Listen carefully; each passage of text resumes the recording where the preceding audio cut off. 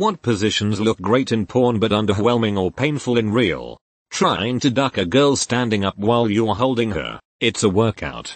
Sex on the beach is not that great. Sand is not comfortable. And sex in the shower isn't all it's cracked up to be, either. Water is a terrible lubricant. I don't like sand. It's all coarse, and rough, and irritating, and it gets everywhere. Go home, Anakin. Water is definitely a terrible lubricant, but from what a friend who loves shower sex told me, the water is just there to provide steam and the actual sex happens against the wall or the glass door if you happen to have that. I still wouldn't do it, but I thought that made a little more sense. You'd probably need a good size shower though. IDK. What's an extra 30 seconds? Reverse cowgirl. My DCK doesn't point down when it's hard. Every time a woman rides me in that position I feel like it's going to break off.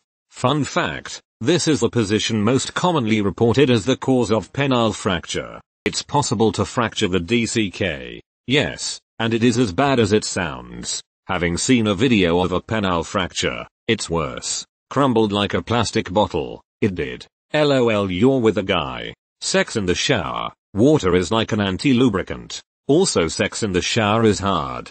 Shower sex is tricky to have given all the chances of slipping and dying. Also, soap gets in awkward places and is not a good experience later. It is amazing for foreplay though. Also, if you are standing and ducking, the chances of dying increase in the heat of the moment. Same is the case with pool sex. That chlorinated water must not enter your vagina. Causes irritation and infection.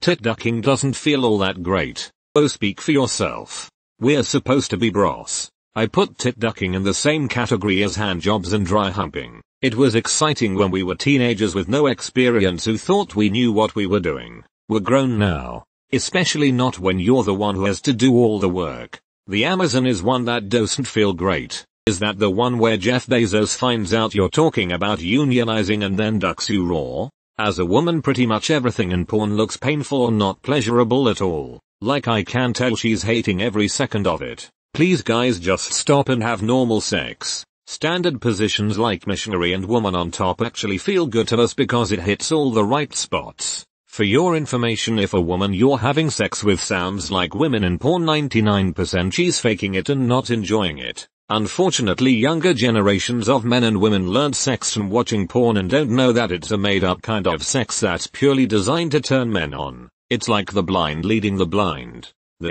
It's so hard to find porn that actually looks pleasurable for the woman. Almost all those crazy positions and roughness of it do not feel good. There's a time and a place for some kinky rough stuff, but 99% of the time it's not enjoyable. Penetration is also not enough for most women to orgasm, contrary to porn. You're no fun. What about doggy style, corkscrew, scooping, the seashell, the lotus, sitting front-faced and backwards, tabletop, standing doggy? What about whistling bungholes, spleen splitters, whisker biscuits, hunky lighters, hooska doos, hooska dons, cherry bombs, nipsey daisies, with or without the scooter stick, or one single whistling kitty chaser? Those are all standard positions of real sex and good, but that's not what you usually see in porn. In porn, it's all about the money shot, which means the woman's clitoris isn't being stimulated at all. Imagine if sex was women humping any one of your body parts except your penis. They don't touch your penis,